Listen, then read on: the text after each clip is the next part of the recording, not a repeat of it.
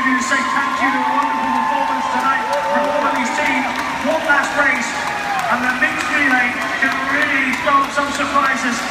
20 points means the amount of numbers you can use for your classifications, i.e. you could use 4 classification S5 swimmers if you wanted to. That adds up to 20 points, doesn't it, Madison? Yeah, that does. Yeah, I just wanted to check that my English math is as good as your Canadian math. You can use all number of word sequences. Just got to make sure you get there. Here, the early lead is for Brazil. Although Silva led away, getting 5.04. He hands over to Joana Silva. And Brazil have indeed gone for 4 S5 swimmers to try and take this an interesting battle, because here on the left-hand side of Joana Silva, running very strongly in lane number 3 is the Colombian team here. This is Nelson Crispin, an S6 swimmer, so they're always going to be that little bit faster. As he comes to the wall, Crispin takes a touch.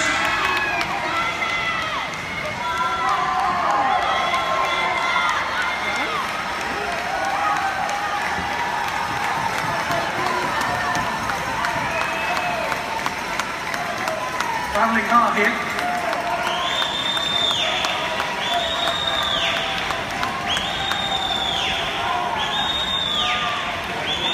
Now, Brazil with Estefania de Oliveira heading down.